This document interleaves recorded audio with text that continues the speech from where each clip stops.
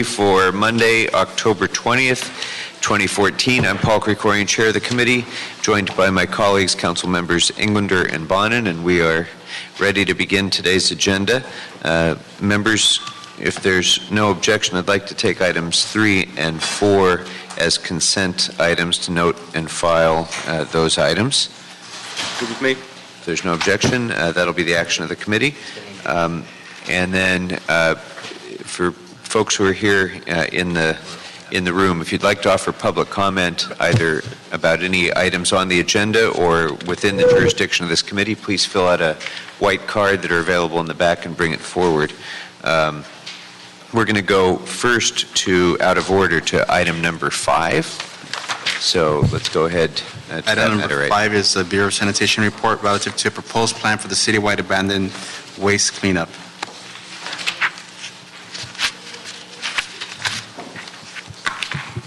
Good afternoon. Good afternoon.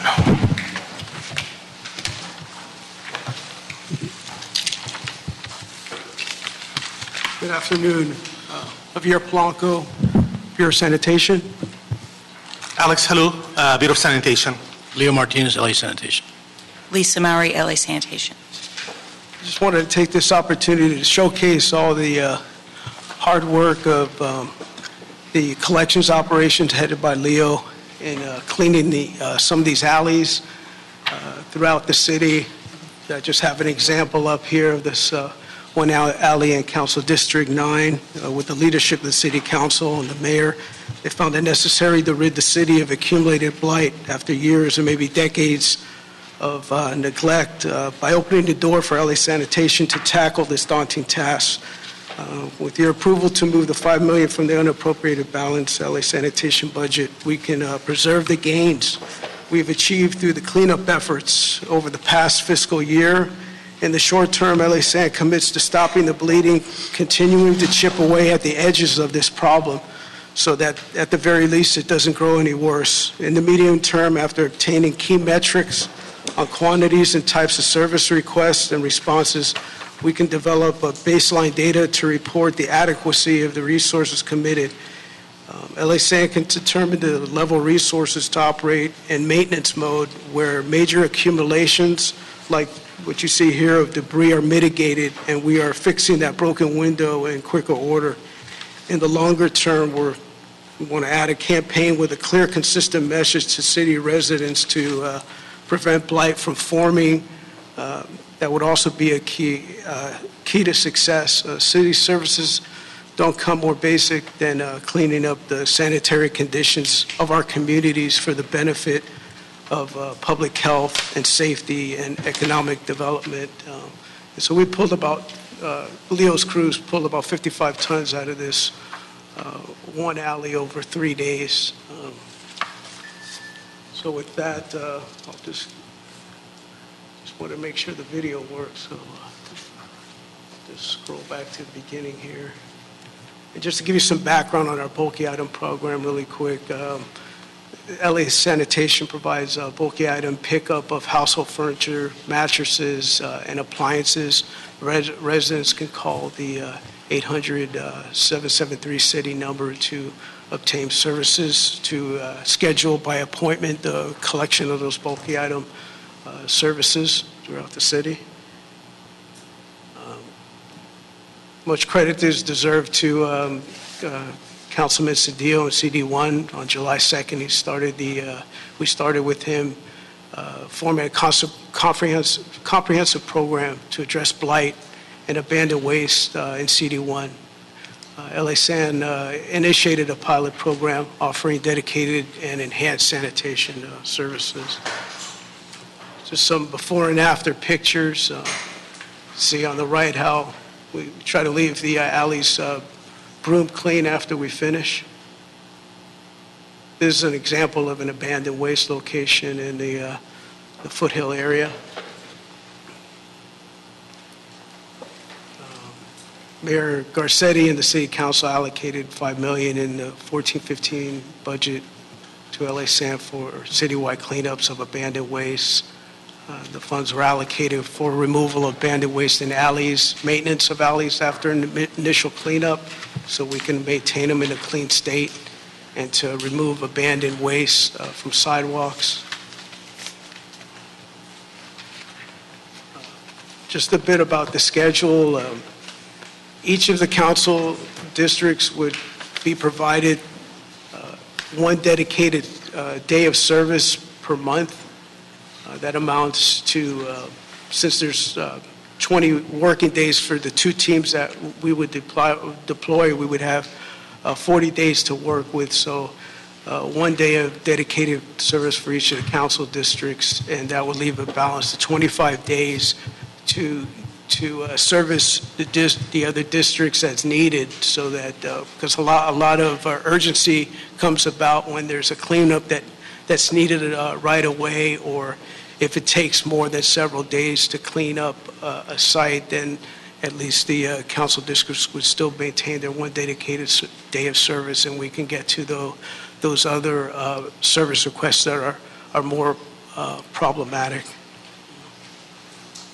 We're also maintaining, with the help of the Community Services Group, a Google Doc spreadsheet that we work closely with the council offices with to make sure we coordinate with them on the higher priority service requests for cleanup.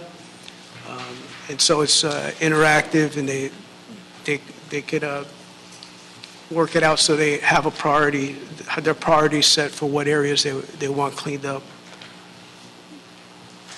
It's just an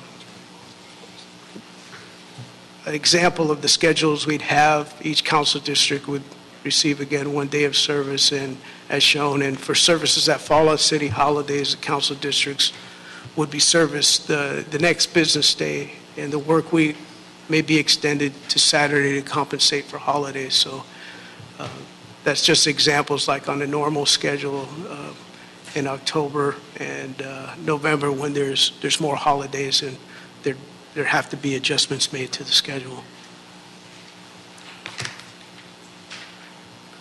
We also want to develop a program similar to CompStat that LAPD has, so that we would be reporting on the number of service requests, the frequency, how much tonnage we collect for each type of service cleanup that we have. So we could better track those statistics and be able to concentrate in those areas that are the most, problematic, and prioritize our service. This is the position requests that we have. We basically have two teams having 3 maintenance laborers on each team, 3 refuse collection operators on the team. We have a wastewater collection worker. Those would all be vacancies, along with the management analyst too. We're asking for resolution authorities for the supervisors, that be the refuse collection supervisor, solid resources superintendent, the chief compliance inspector, and the environmental compliance inspector.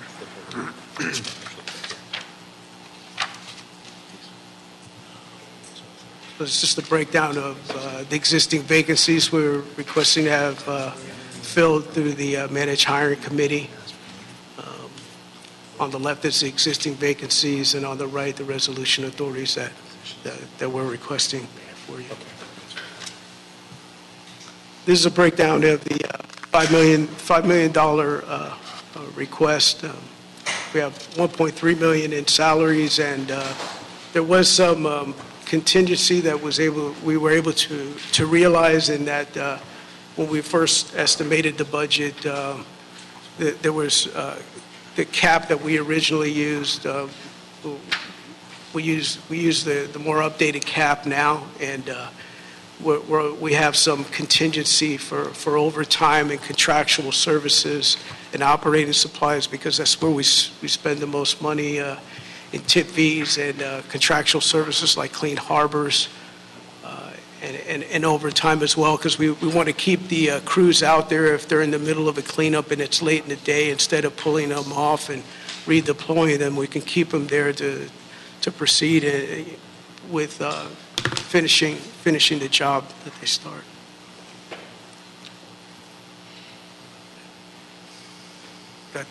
that, I don't know if you have any questions.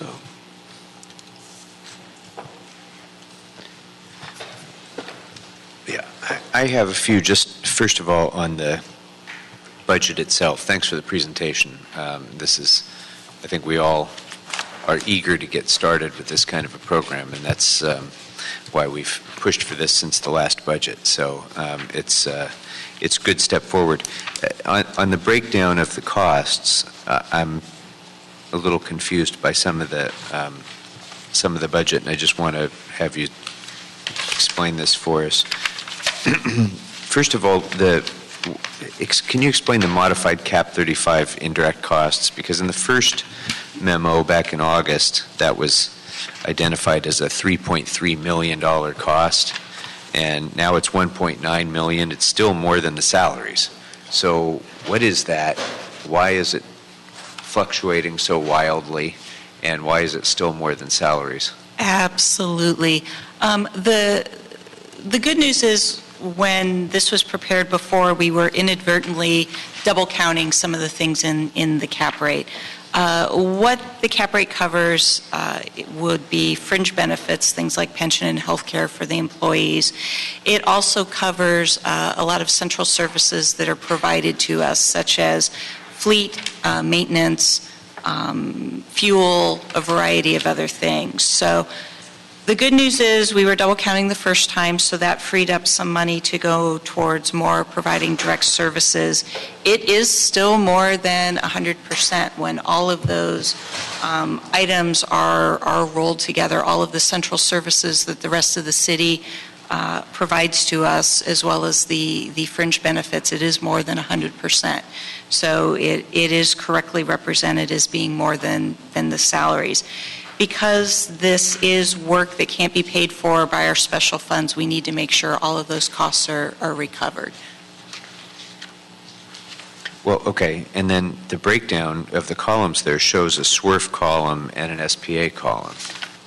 So is the expectation that the 4.4 million is coming from the SWRF? What that's representing is how much it's going to be reimbursing our two funds that we're using for this program. Okay. The majority of this program is coming out of our solid side of the house, so that's the 4.4 that will be reimbursed by the general fund. On the SPA side, they're providing support work, for instance. We've got environmental compliance inspectors that will come out if the crews discover there are potential hazardous waste there, or if as part of an alley cleanup there are homeless people there, they'll come out and trigger the protocol that's associated with that. So what the split is representing is the reimbursement that's going back to those funds. Okay. So the tip fees similarly went from 114 to 966. Presumably because there was money that wasn't going to be spent on the cap rate that was now freed up to do something else with. Correct. But aren't the tip fees going to be a direct function of the number of hours worked by the two crews? Absolutely. And the reason that changed is the $5 million was not developed organically. It was the amount that was given to us, and our direction was, give us the best program you can with $5 million. So we had identified that would be enough to fund the two crews, and then essentially whatever was left over went into tip fees and the other expenses. We thought at the time it was probably pretty low and we might have to come back, but because that was freed up, that gave us the opportunity to correct that and put in tip fees that are more in line with what we're really expecting based on the amount of tonnages we expect our crews to be removing. Okay. And $600,000 for contractual services is anticipated to be spent how? The bulk of that we would expect to be spent for our Clean Harbors contract. They're the folks who, if we do discover hazardous waste out there, get called in to make sure that that's properly disposed of. Okay. All right. Now, in terms of the specific positions, what role does the wastewater collection worker play in this sort of cleanup? And then, as a general matter, I'm wondering if we have two teams of 12 cleanup workers and another position and a half for wastewater collection. It's 13 and a half positions. It seems a little top-heavy to have 5 supervisorial positions for those 13 and a half positions. So I'm just wondering what the rationale is for that level of supervision over two crews.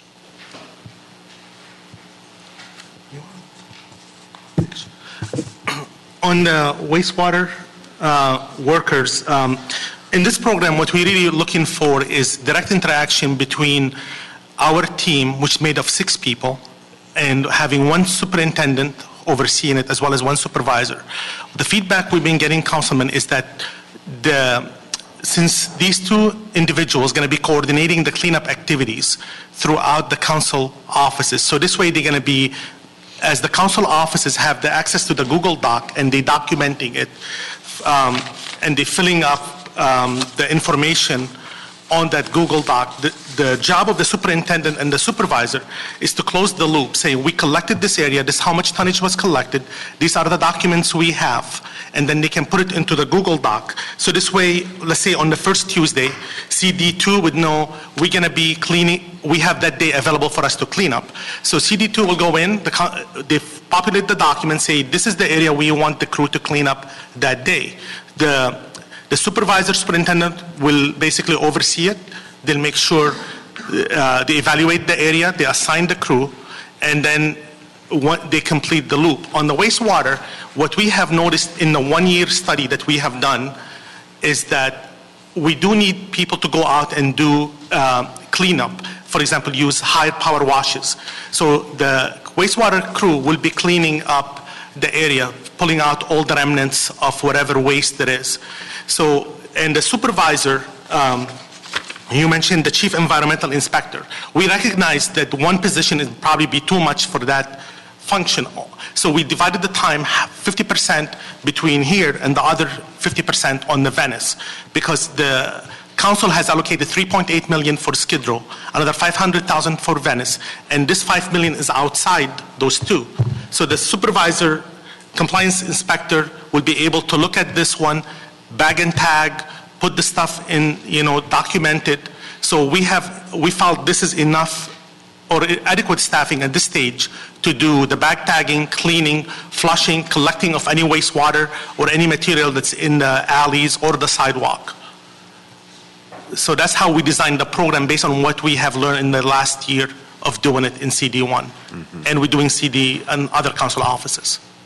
But this is really the program where we in sanitation working with the council offices to develop, with the needs, address the community, and we felt that the council deputies who has their, they know what needed in the community and which areas need to be cleaned, and that's why it's really very important to have one-on-one connection. We did not want to use we don't have really, existing resources kind of stretched to the limit. So that's why we're asking for these new positions. Okay. Members? Mr. Bonner? I got a couple questions. Thanks. First of all, I'd be remiss if I didn't start out by saying thank you to sanitation. You guys have been a godsend, not just since the start of this fiscal year with the Venice money, but throughout. You have just day and night, because I know there have been cleanups at 3 in the morning. I just really want to thank you, because you've been doing amazing work, and some of it is amazing and very disgusting work. I've seen what you've picked up. I've seen the photos. I've been out there for one of them. Just thank you for that. I had a question about the SANSTAT program, and I think I understand, but what the purpose of that is going to be in terms of determining future deployment? Is it going to be where the greatest number of calls are will determine where you'll deploy resources for the coming period of time? Is that a different point of information or a superior or inferior point of information to the feedback you're going to be getting from the council staff? The council, when the council approved the 5 million, they wanted us to really follow what LAPD has done with the CompStat, how successful that program has been in identifying certain areas where we can go and target. And so they directed sanitation to work with LAPD and come up with a program similar to what have been successful. We are looking at it as we're building this program, we're looking which areas has the most dumping, what things we could do in those alleys to target them, what things we could do on the sidewalks and others that people have been illegally dumping.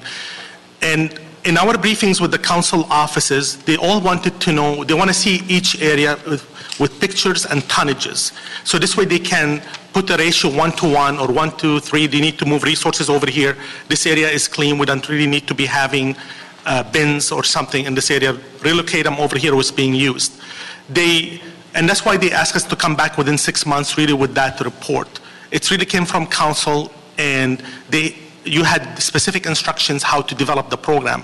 We are starting with the Google Doc, which was mentioned, but we really want to be building on it, working with LAPD, and add other things that the council will find very helpful.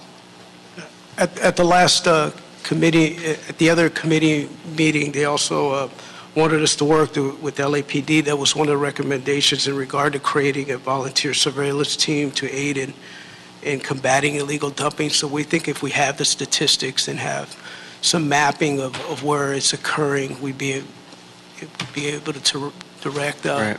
I mean, the reason I asked about the stats and the volume of calls is I was actually thinking of Mr. Fuentes' district. I know that he's done some cleanups in the Tujunga Wash before, right, where there's been a lot of dumping, and I would assume that you probably don't get the same volume of phone calls because it's not as visible than you would in a more residential area, and I just wanted to make sure we don't create a system where that would fall off the list of being taken care of. Yeah, the request would include both from council office and phone requests, so that, the council office request would be included in the statistics. Then I had a question about sort of the presumptive application of the Lavon protocol. There are areas of my district where if one of my constituents or one of my staff calls in a couch on the side of a street, I think we presume that it's an unattended belonging, and we go through the prior posting and notification. I assume that there are other parts of the city where you get a call for an abandoned sofa or a mattress, and you just go out and pick it up.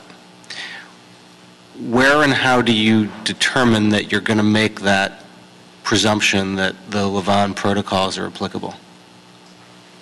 2 weeks ago, actually, on a Saturday, we got a call about there's some waste in front of a residence in West LA. And when our crew were dispatched to go clean it up, they found a homeless person between the trash.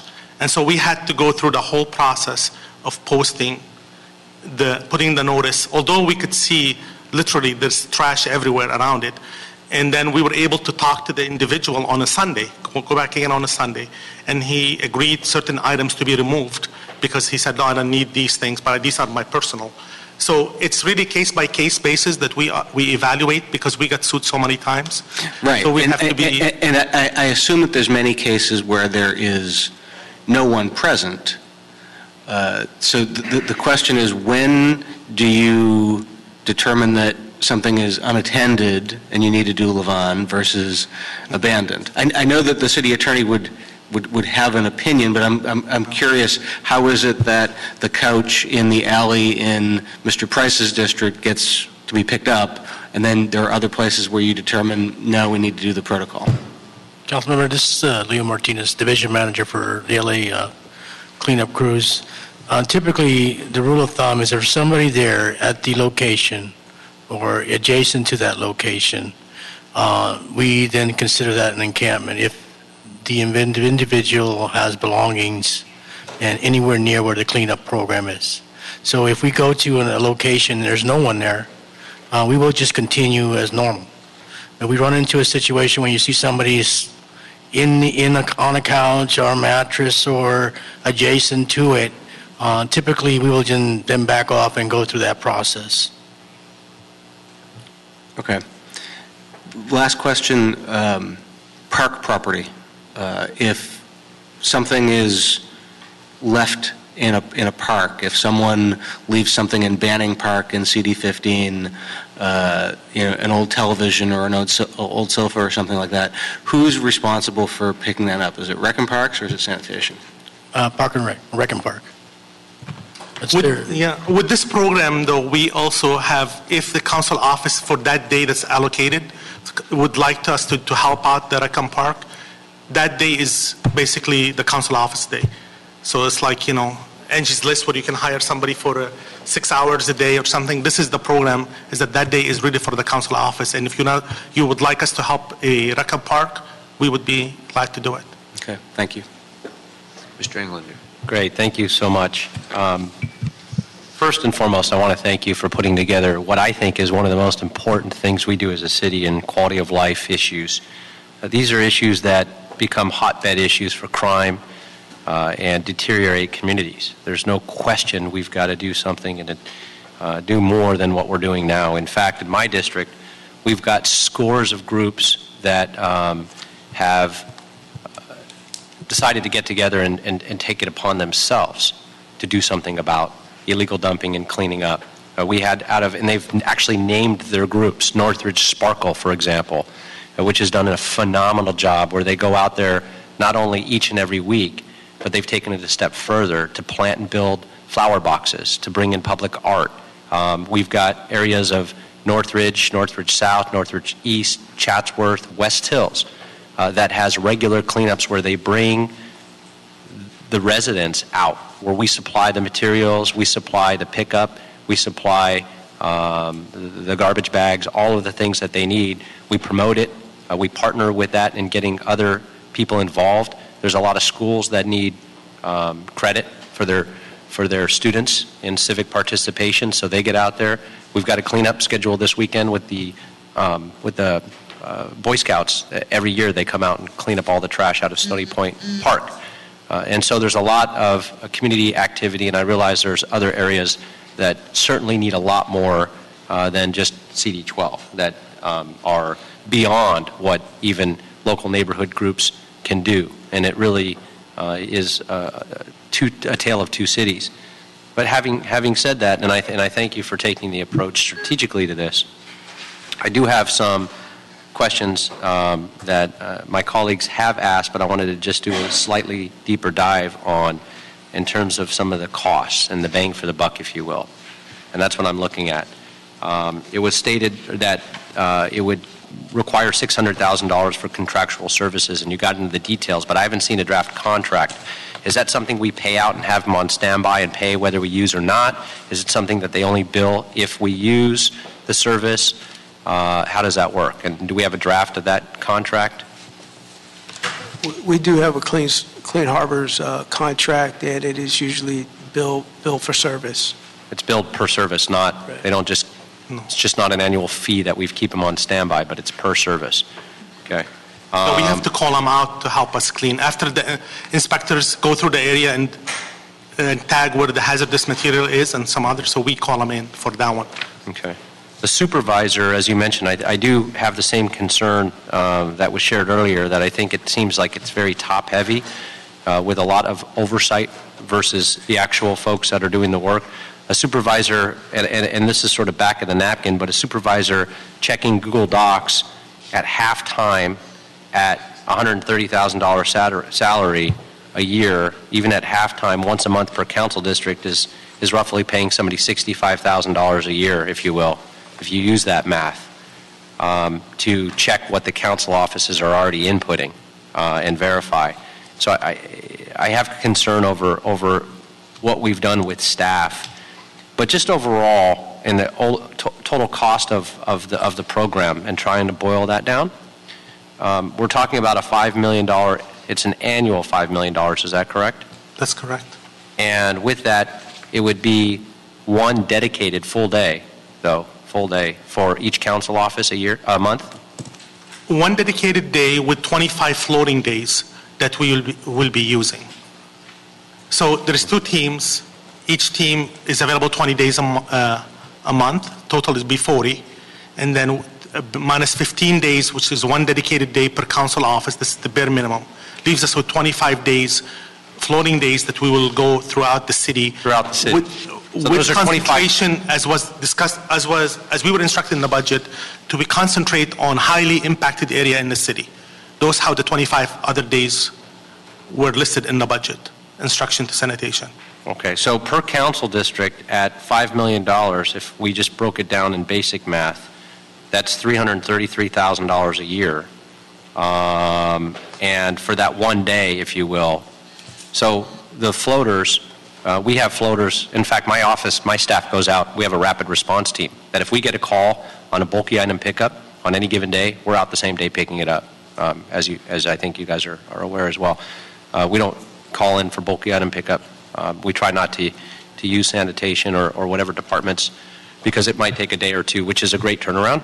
But we try to pick things up same day whenever possible. But that would equate to about $28,000 a day for having that one-day cleanup. And I don't know if there's other options or if there's some kind of menu that various council office can pick or choose from. But at that kind of dollar amount, $28,000 a month, we can do a lot in CD12, certainly more than a one-day cleanup. And I'm not sure if there's some other options that council offices can tap into the funds and say, okay, we're going to host 3, 4, 5 of these a month and partner with neighborhood councils and community-based organizations and schools and churches and synagogues. And so a lot of things we've already been doing, but we're short of funds and staff on, that we can get a lot out of through those synergies. And I'm not sure if there's some other options if we're just looking at it as one program citywide and that's sort of take it or leave it, or if there's some flexibility there. You know, Councilmember, the schedule is designed so that every council office gets a minimum of 1 day a month. There's flexibility built into the program so that, for example, if we go into a cleanup, it may require 2 or 3 days. Our crews will be there to clean. And if we do clean it in 1 day, we'll look at we'll look at our docks, what are the priorities of the council offices, and we'll move our staff around to address those priorities. So you essentially could get more than 2 or 3 or 4 days in a month, depending on the flexibility and what's happening in your district. Okay, so I guess the question then brings me to another question in your answer. Will there be an opportunity to approve this and work, though, with sanitation separately to say, instead of this 1 month or instead of a 1 day full crew with all these supervisors and staff, we'd like our resources to be dedicated to, we're going to do 3, 4, or 5 of these, but we're going to bring in our own community-based organizations. We need material, we need equipment, allocate some of the funds towards that, or will that be an option? I'm not sure I understand exactly what your request is. Can you repeat that again? Rather than focusing on perhaps one area or one cleanup on a day in a council office and having just the department doing all the work and the council office or the community turning in the request for that work. Instead, perhaps we can work with the communities throughout our council offices, throughout the district, to identify multiple locations, either for that day or for a couple days. Oh, certainly, yes. There's, it could be... And then we go pick up the Or material. throughout the month, if you will. Right. Yes, certainly we do that. That's what I'm looking for, some flexibility. All And right. you're right. I mean, CD12 happened to be one of the, you guys have very aggressive program. You work with the residents, with the communities, and you pick up the stuff. We have other areas in the city, what I can tell you, we can spend a whole week just cleaning up one alley. Yeah. And I know. a lot of materials and this is... That's why I identified that early on in my first comments. And then lastly, the one thing that you mentioned is a CompStat type program. Do we pre-deploy for bulky item pickup now? For bulky item, when the residents call, we schedule for the next collection day. Right, no, I'm saying do we pre-deploy? In other words, we don't wait for the phone call. We anticipate, so we know, for example. We have two programs. We have when the resident calls us in, we tell them to put it at the bulky item on the next collection day and we pick it up. We also have sweeps that we are part of the multifamily bulky item program, which is the different fee, where we do sweeps in the area. So we do have those two. Plus we have nonprofit organizations who go out and they do collection and then they ask to bring the material over to sanitation. to one of the sanitation yards or to our transfer station. And so we work with the council offices on that to cover the tip fee or something else. And the example I was So going we to have bring up multiple programs really out there with the community. is for those of us that have large universities in our districts, and every time there's a semester is up, there's small refrigerators and couches and desks and beds and all over the community. And we've got to organize and get people involved and engaged. Those are something that we know with certainty on a specific day or a weekend is going to happen. It's seasonal. It's been that way for years. There are many locations throughout the city that have that, and yet oftentimes we find ourselves, getting the calls, getting the complaints, trying to track down resources to get folks out there, but we already know it's going to happen.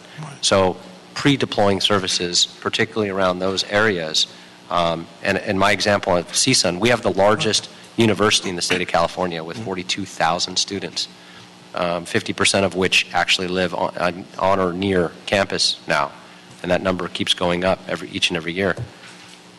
Every time a semester ends, and not just the year ends, but a semester, because everybody's on different cycles, including summer school, you see that huge volume of pickup that's required. And so pre-deploying services instead of using overtime, when we know with certainty it's going to happen, they're going to be there. We can put out large bins and do other things proactively around universities. We would be do great that to all see the a program time. We like do that with UCLA as well as USC. Like you mentioned, with when the semester's over, the students just put their stuff out in the street. So we know the areas and we do deploy crews, knowing that. Plus, maybe we'll work with the university about reusing some of these, especially refrigerators and stuff. We have a great program with LA Shares and others. Maybe we can pull some of the stuff and reuse them. Great. Instead of just Like to take see them more out on to that as recycle. well. So we Excellent. could work definitely with your office, Councilman, on that one. Okay, thank you. Pre-deployment. Thank you.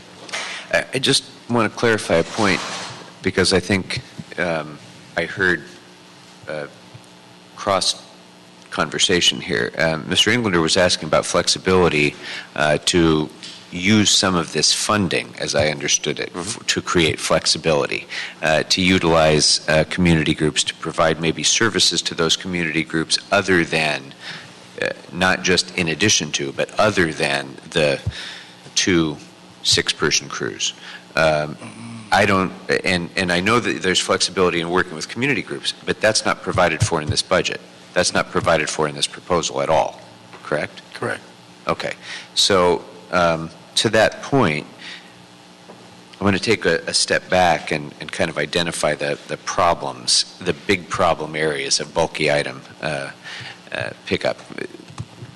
Most of the items, at least in my district, and I suspect it's true in many parts of the city, you can identify the places where you know that there's going to be illegal dumping all the time. You clean it up, it's that way again in a week. And the reason is that in those areas, they're being used for truly illegal dumping by business people or by contractors or by others who, rather than paying a tipping fee, dump it in a wash or dump it in an alley or a street. And you know that spot, and it's going to be there every single time. Loads of tires from the garage down the street, those sorts of things. There's also, separately, the issue of the person moving out of their apartment or their dorm. They put their couch out on the street figuring that mommy's going to pick it up. It's just like putting out the trash. They maybe don't even know that the city provides a free service for bulky item pickup. But they just put it out there and they figure it's somebody else's problem now. And then there's a third big category, which is the homeless kind of Skid Row situation of encampments and so on, where you have an entirely different set of issues in responding to it, as Mr. Bonin alluded to, with the Levon protocols and everything else. So, in my view, part of this program, for it to be successful, there has to be an education component, there has to be an enforcement component, not just the cleanup itself. Because without that follow-on enforcement, you will never get to the root of the problem of that illegal commercial kind of dumping. And without the education component, you'll never reduce the outflow of things from the apartment dwellers and the dorm dwellers who are moving out. You know, without getting some outreach into them to let them know that it's a phone call away. You don't have to dump your couch. Just call 311. We'll come and get it. So I'd like to see some of that built into this program as well, particularly on the enforcement side, because it's a great frustration for me, a great frustration. And you guys do a magnificent job, and let me just echo my colleagues' comments, a magnificent job. And we also work with nonprofits, with community groups and everything to try to supplement the work that you're doing. And when you get an entire community together and you bring in city resources and people are working overtime shifts and you entirely clean up a whole area, and then you see it looking pretty much the same way in a month, that's maddening. And you know that it's people taking advantage of this system and people who almost feel emboldened to do their illegal dumping because they know that you're going to come and clean it up. So it makes room for the next illegal dump. And so without that enforcement component, we're never going to get to the bottom of this. So what are your thoughts about how we can do that? You know, what can we do with those hot spot areas other than putting up, you know, Q-Star cameras and stuff, which, you know, I don't know if we've ever achieved a successful prosecution for one of those. Maybe you would, you know, Mitch, on an illegal dumping. I've tried many places putting the cameras up and everything, and it's not a deterrent, frankly. So what are the ways? Kill the cameras. Yeah. So what are the ways that we can get to the bottom of that, both the better education in our multifamily situations and better enforcement with that illegal alley dumping and wash dumping kind of situation? With regard to the public outreach, we understand that is a key component to success of any program. We've done that with our multifamily program. We want to go ahead and have crews out there like LACC, go out there door to door, knock on residents, let them know there's not additional cost. You're already paying for it. It's just a matter of picking up the phone, understanding what our process is. With regard to the actually enforcement and inspection, it's really, really difficult to prosecute someone. We've had a couple of inspectors work with us from Street Services in our multifamily program. And in the last, the 4 years that they were with us, we didn't have one single prosecution. It's very difficult. You got to catch him on hand, not, you know, after the guy's driving off, while he's unloading. You know, we're thinking about maybe possibly working with LAPD and doing some stings in certain locations and trying to make some kind of deterrent. There's been some discussions with other council offices with regard to purchasing some surveillance cameras like you mentioned. In some cases that may deter, in some cases it may not. It's a very difficult issue. It's not an easy fix. We're trying a lot of things. Some are working, some are not, and we're just going to keep working with it. One thing also, Councilman, we found successful in CD1, when we cleaned up an area, the council office themselves send letters out to the residents, knowing that this is the area was being cleaned up, and they send letters to them saying, we just cleaned up this area. If you have any questions about bulky item pickups, any material you want to get rid of. So that was part of the campaign that the council office brought into the table. Like Leo mentioned, we are working with CD7 and others about figuring a way to catch those people who do illegally dump it. But a lot of it we find out people are, we have a lot of transit, people coming in and leaving, and sometimes they have to leave a building for whatever reason, and they end up the owner taking it, dumping it. So we're working with the associations for the apartment buildings about providing them with posters that they can put inside their building to tell the resident, move in, move out, it's free, done by the city. So we have a lot of these small programs, but I also want to mention that when we started this program in the beginning was really modeled of what 8 council members asked us to come back with a program similar to what successfully was mentioned in the LA Times and other media about the CD1 experience. Mm-hmm. So when we came back, we came up with $26 million, and I was the one bearer of the bad news that we need 26 million, teams in each district, strike forces everywhere. Anytime somebody drops something, we go pick it up. And of course, you know, that was not thought of with this budget of the city. This is too much. Right. So the council gave us $5 million to do this program, and we figured with this scale down, we can still do a big change and be able to do a difference. And that's why we really would like your support on this as we go, so this way we can really prove it's working. And we can tweak it along the way, but we really would like your support on this program. Okay. Anything else, Mr. Bonin, Mr. Englander?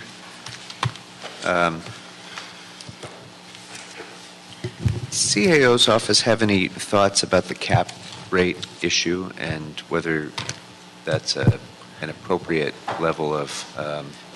It is an appropriate methodology that we use. We actually use it for every other aspect of the special funds noted here. So I think it would be, we want to keep it consistent with how we reimburse and vice versa. They reimburse us for services. Okay. There's always a true-up that's conducted at some point to ensure that costs are being appropriately charged back to the funds and vice versa to the general fund, as in the case of the Lifeline program. There are some clarifications, though, with the recommendations in the report that I think are required. Number one, with respect to the authorized positions, that's recommendation number 3. It's our understanding that all these positions have already been approved and are part of the Sanitation Bureau's budget, and they're also already part of the blanket unfreeze. So there's no need for this recommendation moving forward, as that's already been the action that has already been taken on these positions. As to the current vacant regular positions? The current regular positions and the resolution positions, I understand, are also already authorized under the Bureau's position count. Okay. And then on recommendation number 2, with respect to the funding of moving the funding from the UB to sanitation's budget, since it's been brought up in a couple of different ways, we actually would suggest a change to that recommendation. In essence, since the budget, as proposed in this program, has been established on a reimbursement basis, we would actually ask that the committee consider moving the funding from the UB to a GCP account, and then similar fashion to how the sanitation invoices us for Lifeline and for other programs that are within the GCP, we would do a similar reimbursement basis so that it allows some flexibility for changing the program in the future, if that is the case that an action council wants to do. But it would be a single account. It wouldn't be a... It would be a single GCP GCP account, fund. exactly. Yeah, okay. Does that make sense? Yep. Okay. And so we can go ahead and authorize that transfer to a GCP fund. Exactly. It would be expended, though, as... Yes, so maybe add to this report an instruction to our office to work with the Bureau on establishing a reimbursement schedule in similar way that other programs have been established, where they invoice us on either as part of the FSR or on a quarterly basis. That meets your concern. Yeah, okay. I think that's a good amendment, Mr. Bonin? Sure. Okay. That'll be the action of the committee as amended. Thank you very much. Thank you. Appreciate it. Thank you.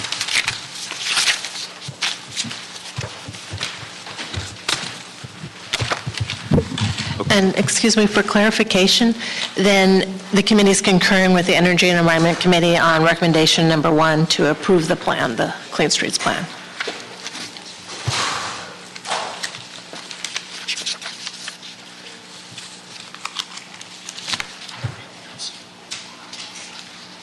As to item number 1, Yes. as to item number 2, it's as amended by Correct. the recommendation of the CAO, and item number 3 is not necessary. Then. Correct. Okay. Thank you. Good. Thank you. Yeah, Mr. Bonin, the appropriation limit, item number 2, should be non-controversial, so if that's okay with you, we'll approve that one on consent as well. Well, on the consent of chair and a member at this point. And then that will bring us to our closed session item as the last remaining order of business. Is there anyone wishing to offer a general public comment? Seeing none, general public comment is closed. Is there anybody wishing to offer comment on item number 1? Seeing none, public comment on that item is closed as well. I'm okay with the city attorney recommendation. I just want to dispense with it. I'm okay with the city attorney recommendation. Don't want to have a discussion about it. Let's just spend a couple minutes since Brian is here just to see where they're at. Sure. So, okay.